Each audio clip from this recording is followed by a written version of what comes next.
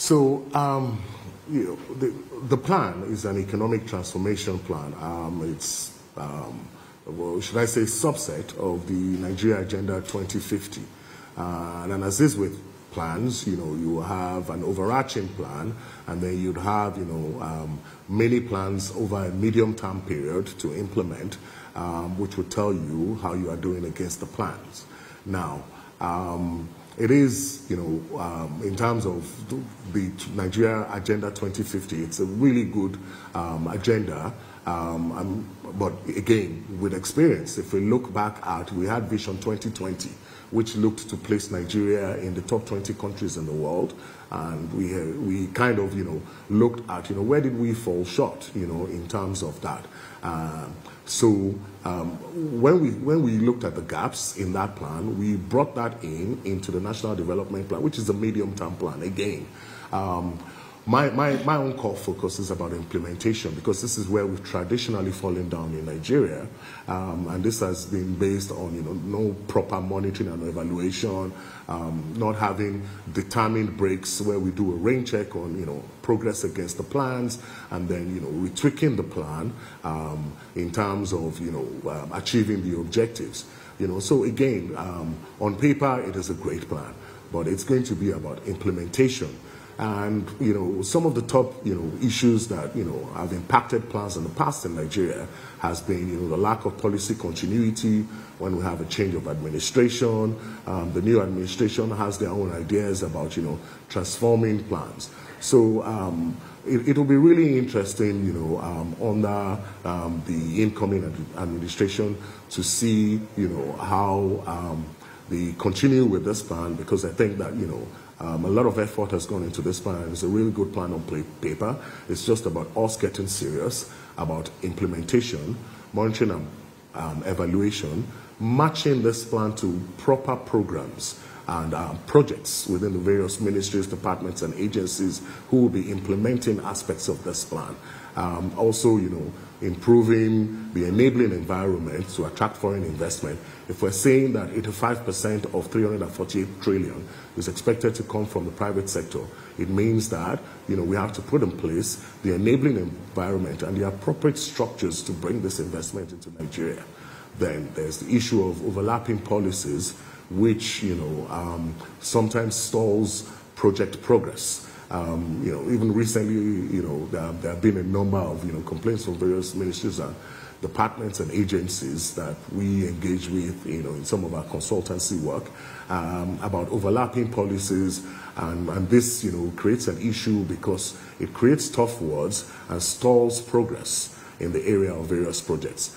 So if we can resolve some of this high level issues under the coming administration, and there's that core focus to monitor progress against the plans, review where we are, and I think at this point, at 2023, there should be a full midterm review of the plan, and then we can re-strategize where we are falling short against the plan. Well, the current administration's time is almost elapsing. So it's obvious that you are concerned with the matter of implementation and to measure how far we have come with regards to the implementation of this plan. So what would then be your advice to the incoming administration with regards to all of these plans? Because the president had advised the incoming president-elect to look at implementing these plans. So, my own suggestion would be to sort of take a step back and look at progress against this plan. So I would recommend that the incoming administration pull together a team to review progress against the plan, because we're midway through the plan. We need to understand where we are, and then that would lead to a re-strategizing in the area of policies or plans where we have come short since 2021 to now 2023.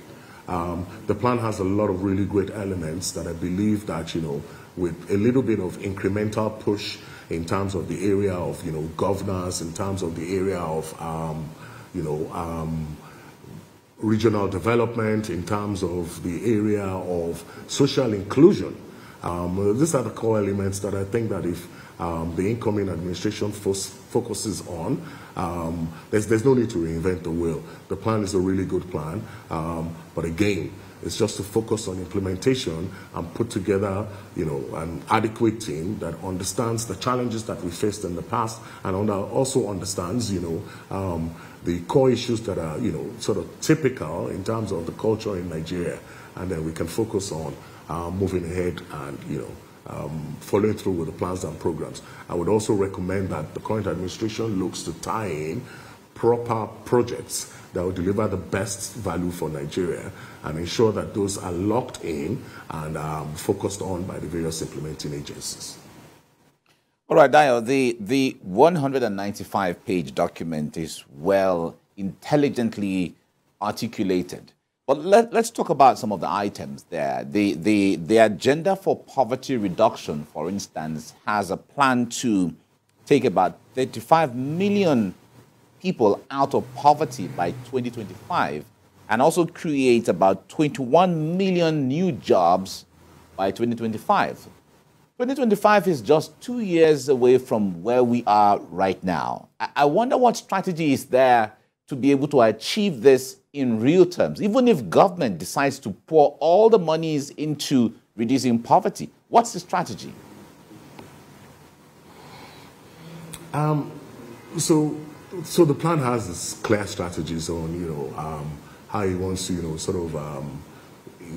reduce poverty, and create jobs, which is by attracting, investment into certain sectors that have been identified as core or strategic sectors. But again, as I said, I will not speak officially on behalf of the Federal Ministry of Budget and National Planning because I'm not a staff of the Federal Ministry of Budget and National Planning. However, what will be important is to get, real progress from the Federal Ministry of Budget and National Planning, and then we'll be able to sit down and do an assessment in terms of progress. But in terms of, some of the objectives of the plan in terms of, creating jobs, there are clear defined strategies, which is, to increase, investment, from the private sector and from government. Those 6 areas that were mentioned at the start of the discussion will cover a lot of those, and on paper, it's a great plan. The analysis was done in terms of the number of people we want to raise. But again, one of my biggest concerns has been that, when we do plans in Nigeria, they're based on estimates of population. I know we were scheduled to do a census, in the last month. However, that has been postponed. But it's really important and it's critical that when the new administration comes in, we understand how many people are in this country. Who are we planning for? Currently, we base our planning on estimates from like the World Bank and some of these international agencies. Data, the dearth of data is a real big issue for us. So sometimes it feels like when we're making plans, we're making these plans up in the air without actual data that we have gathered, in terms of how many people are really planning for. Now, one of the challenges I have is we have various identification schemes that have been developed in the last couple of years by government. We have the BVN from CBN, which is purely financial. We have the recent NIN, and I think also with the recent elections and, the INEC BVAS, some of this can be leveraged in terms of, doing a population census and understanding how many of us are really in this country and to ensure that everybody has a face. Because, currently you have, the World Bank estimates, that about, more than 90% of current population is living below the poverty line. But we ourselves need to do that review and understand how many people are in this country and, and then adjust our plans accordingly. Right. Now, we have a huge debt burden, and we even had to borrow monies to fund our budget. Do you see funding perhaps as a major challenge with regards to implementation of some of this, this development plan? So, I mean, again, the plan estimates that about 85% of the investment will come from the private sector. Now, in terms of our debt burden, the DMO, according to the DMO, I think we currently stand at about $103 billion, which is, within the acceptable, IMF estimates of, I think, about 30% of total GDP.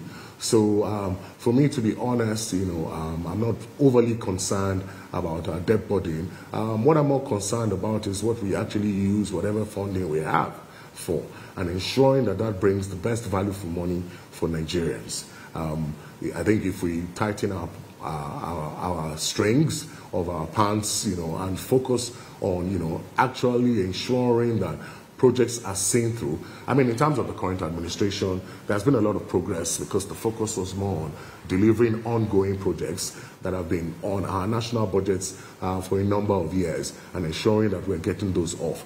Now, again, one of the recommendations that I would put forward, as a policy analyst to the incoming administration is to focus on getting a lot of these ongoing projects, again, off the budgets before we start to add new ones. Because one of the key issues we have is that year in, year out, we're adding new projects to the budget, and we're carrying over projects that have been, in various ministries, departments, and agencies' budgets for the last 10, 15 years. So yes, focusing on actually ensuring that the projects are done within scope, ensuring value for money for the average Nigerian.